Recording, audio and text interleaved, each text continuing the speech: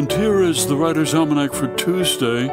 It's the 15th of March, 2022. 1956, on this day, the musical My Fair Lady opened on Broadway, starring Julie Andrews and Rex Harrison, based on the play Pygmalion by George Bernard Shaw, who had died in 1950, and so he was powerless to prevent Alan J. Lerner and Frederick Loewe from changing his story. George Bernard Shaw was sure that Eliza would have married the young man, Freddie, and not Henry Higgins, but the musical leaves you believing that she would. Go with Henry Higgins, that is. It's the birthday of the biographer Richard Ellman, born in Highland Park, Michigan, 1918, went to Yale, studied literature, started to write his dissertation on William Butler Yeats, and then World War II broke out. He enlisted. He was stationed in London. He took a leave to go visit Dublin. He met the widow of Yeats, Georgie Yeats, and she told him all sorts of stories about her late husband and opened up his study, his bookcase, all his manuscripts, his letters, his journals, which led to Ellman's biography, Yeats, The Man and the Masks. It came out in 1948.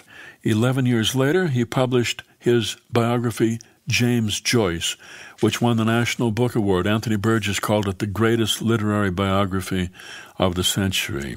And just before Richard Ellman died, he finished his last great biography, Oscar Wilde, in which he wrote, "Of all writers, Wilde was perhaps the best company.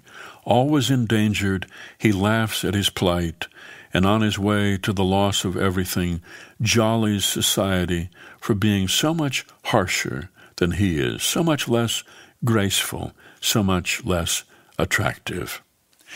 It's the birthday of the botanist Liberty Hyde Bailey, born South Haven, Michigan, 1858, who became the first professor of horticulture at Cornell University and wrote an encyclopedia of cultivated plants, Hortus, still a standard reference in the field. The blues guitarist lightnin'hopkins, born Centerville, Texas, 1912, played on street corners and clubs and at Carnegie Hall. And the Nigerian novelist and poet Ben Okri, born in Minna, Nigeria, 1959. His novel The Famished Road won the Booker Prize in 1991. Ben Okri, who said literature doesn't have a country. Shakespeare is an African writer. The characters of Turgenev are ghetto dwellers. Dickens's characters are Nigerians. Literature may come from a specific place, but it always lives in its own unique kingdom. Here's a poem for today by Ron Padgett entitled Jeopardy. Sometimes when I phoned my mother back in Tulsa, she would say, "Hold on a minute, Ron, let me turn this thing down." The thing, her TV. And she would look around for the remote and then fumble with its little buttons as an irritation mounted in me and an impatience, and I felt like blurting out, "You watch TV too much and it's too loud, and why don't you go outside?"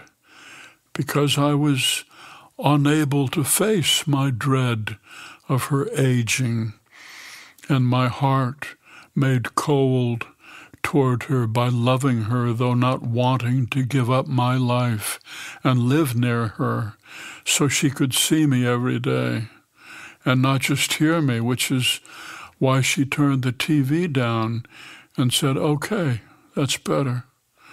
Then sometimes launched into a detailed account of whatever awful show she was watching.